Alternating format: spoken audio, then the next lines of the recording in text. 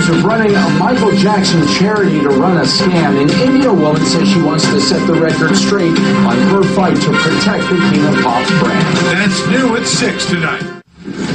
More than a year after his death, controversy continues to surround Michael Jackson. Last September, Jackson's estate filed a lawsuit against a local woman claiming that she used the late singer's name and likeness without authorization. Now the estate called her a scammer and a fraud. Well, now she's fighting back and speaking out in an exclusive interview with News Channel 3's Jason Sloss. It is a story you'll only see here on News Channel 3.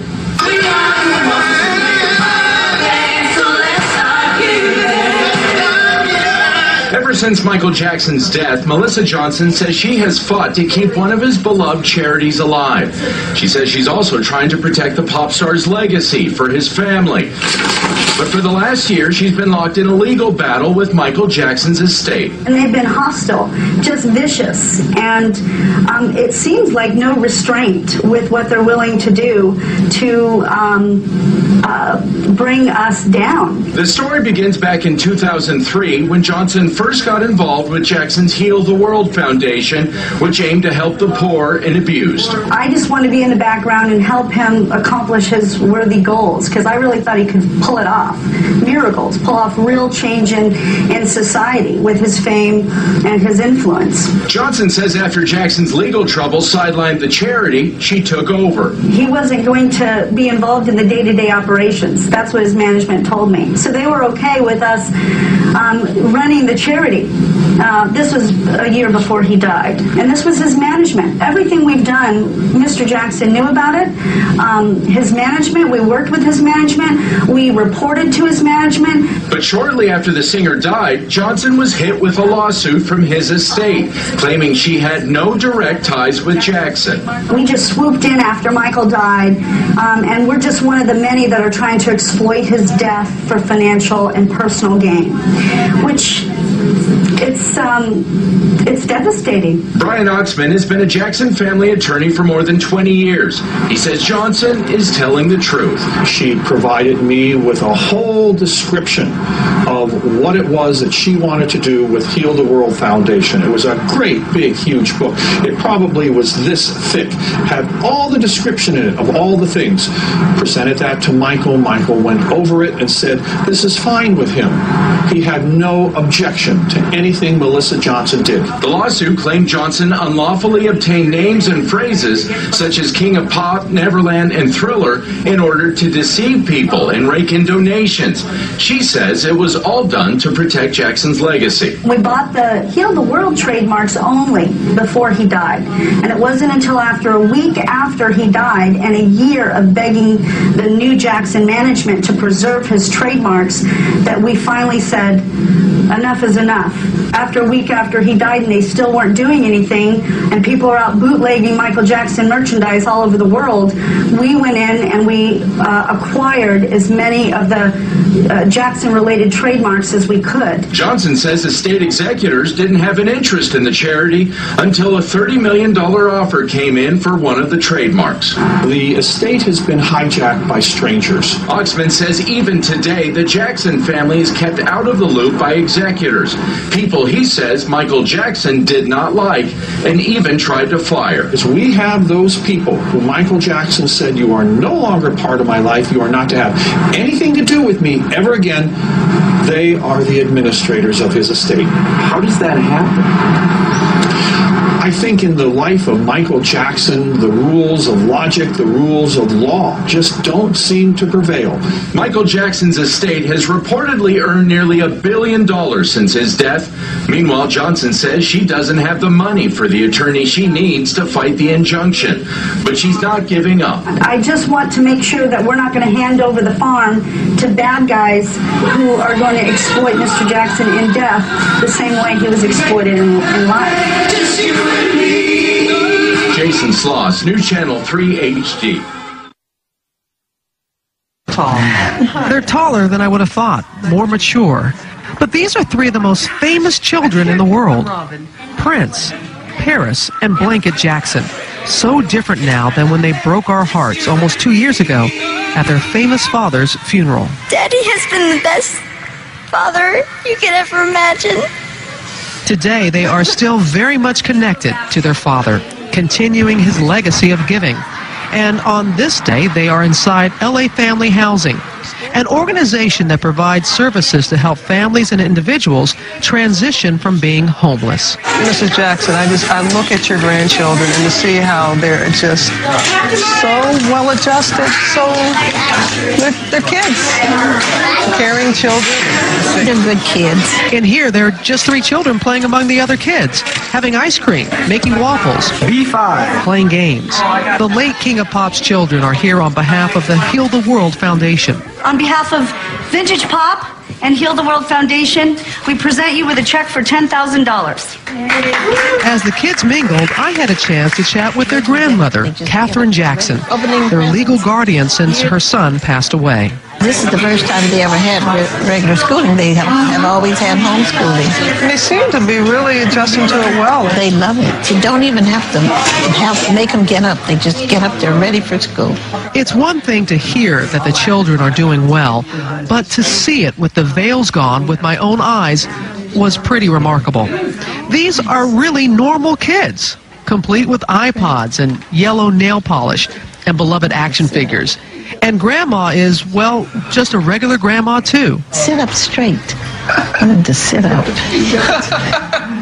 How are you doing? We're doing just fine. So they're almost 2 years, and the children are coming along just fine. Is there a time of the day that becomes more difficult? There's not an hour of day that doesn't go by that I don't think about my son. It's just, that's hard. Do you think of him especially in occasions like this with children and how much he wanted to help them? He's always wanted to help them since he was a little child. He just loved children, and Michael had a very good heart. People misunderstood him. All the lies that were told him, the way he suffered from what these people had done to him, these wicked people. I get upset when I think about it. Through all of that, he still kept his composure, and he wasn't angry inside, but he still tried to help children. As for Michael's own children, one can only imagine how happy he would be to see them coming into their own. Now that they're in school, I know it must do your heart good to see how well they're doing and being in school. They're doing very well. Do you all concur? Everything's going well in school? What's your favorite subject? Gym. Gym? Gym and lunch. Those are 2 subjects. Amen. I know they are. I know they are. But I understand that the parents, you want to be an actress? Yeah. I'm thinking about auditioning for a play next week. For me to sign for her to be able to audition for this play at school. She's excited about it. Oh yeah, Prince won the game today. What'd you win? Oh, basketball. The season ended. You're a hoopster? He's a beast. Blanca, what do you have there? What's that little thing? They're ready for showbiz. What are you going to do, Prince? I know that Paris is going to be the actress. I'm looking at a couple of opportunities in show business, mostly producing. Producing, such as... movies. Really? Yeah. It's an interest Michael fostered in his young son. That's what his father wanted to do, and he was doing it right along with him. They had some classes in it. What were you doing? Talk a little bit about what you all were doing with Michael. We had a teacher from UCLA come to our house, and we would do film classes there. And when we were in Ireland, we would film a couple movies with him, too. Oh, you were doing this before? Yeah. You're saying, so it's a natural that you want to continue doing that. So even now, Blanket, he gets his, and then Paris dresses up like a little waitress or something, and they shoot their little movies. They're kids with big dreams and big plans to give back. It makes me feel very good, because one reason why is because it's following what Michael wanted.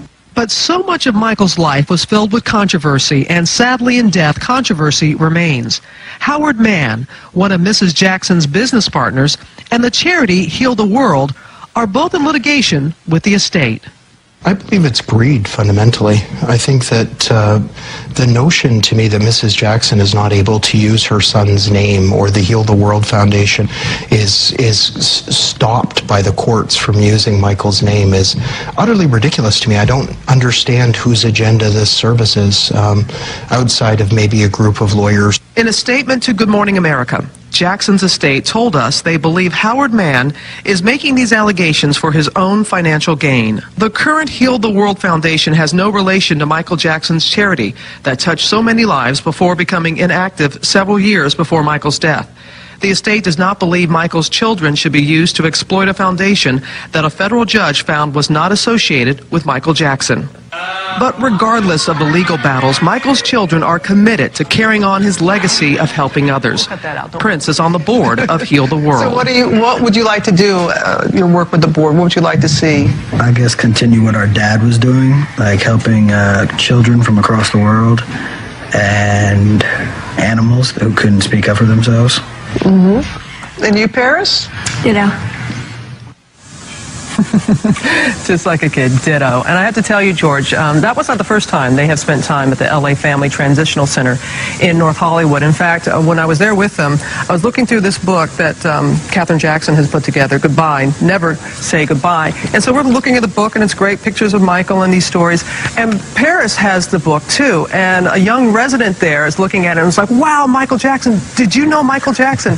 Didn't even realize that it was his daughter, and that's the way they like it. They just blend in there, and they just want to give as much as they can to that center and to other charities as well. Well, you can tell, at least from the appearances, Robin, they are amazingly unaffected by all this. I got to tell you, George, I mean, that's the first time I've been in their presence, and I was just taken aback. Just very comfortable, just normal kids, and that's how Katherine Jackson, and they lead by example. Mrs. Jackson is just so elegant, so composed, and but still grieving very much for her son. But I appreciated the opportunity to spend time with them here in Los Angeles. And I've got to give you and Sam a little bit here, George. I notice how both of you have mentioned that there could be snow on the Hollywood sign. What? Come Sunday and Oscars. I just want to know that I did notice that you both have said that already. You knew it was coming, Rob.